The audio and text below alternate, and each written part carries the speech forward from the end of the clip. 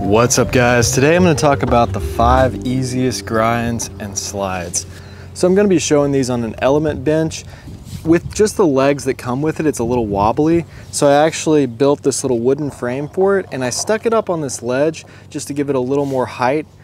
I might actually build a frame for it that's a little bit taller so that I could stack under it. So some people might feel comfortable just jumping right into 50/50s if they've got a really solid ollie. But if you're just starting out, I think the easiest grind or slide is going to be a nose slide. So with the nose slide, you just turn your front shoulders the way you want your board and your body to go. You just lift up, stick the nose on there, shift all your weight to your nose and to your front foot, slide a little bit, then you just turn your shoulders and you fall off. I think this is the easiest grind or slide because you really don't have to even have a good ollie. So after that, the next easiest thing is a board slide. It's the same thing, you're just lifting up your front wheels a little bit more until they go all the way over. So to come off, you're doing the same thing. You're shifting your weight, turning your shoulders, but you have to actually lift your wheels off to come off, unless you're coming to the end of the ledge and you can just turn and slide off. So with a normal ledge, you might have to really wax it because your wheels are actually hitting, but a ledge like this or a rail, it slides pretty easily.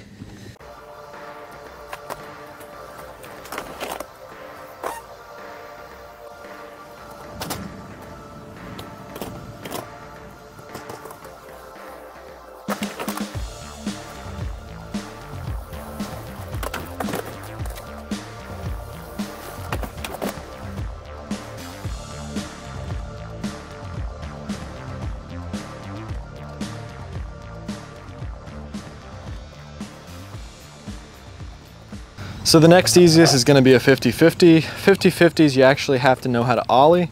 So you're going to lean your weight over the ledge.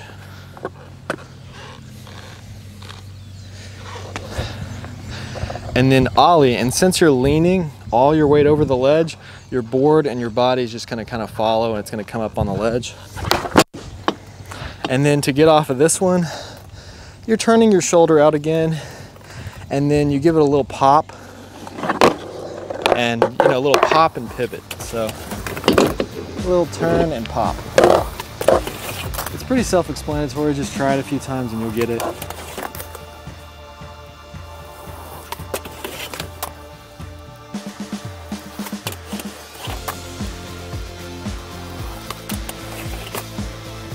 What I would personally do after the 50/50 is a nollie Smith grind. I know it sounds really hard.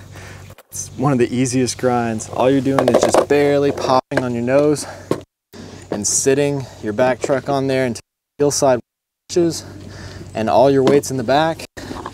You might even end up pulling it up into a 5-0 if it's easier. And then you just kind of pop off just like the 50/50. It sounds really hard, but it's one of the easiest, most secure grinds. It's one of the easiest to get into, especially if you're on something low like this.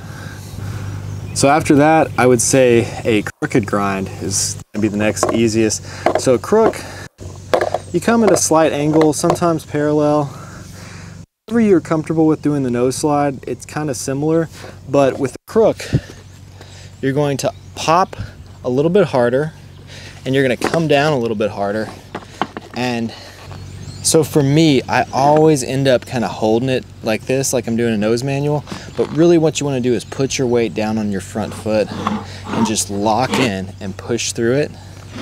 So with this trick, this is one of those that's way easier to just hit the last 6 inches, just lock in for a second and pop out. For some reason, it's easier to pop out like that than if you like really lock in. At first, sometimes it can be hard to pop out of this. But yeah, it's just a little nollie and then shifting your board around. So after you're comfortable with crooks, front side nose would probably be the next easiest.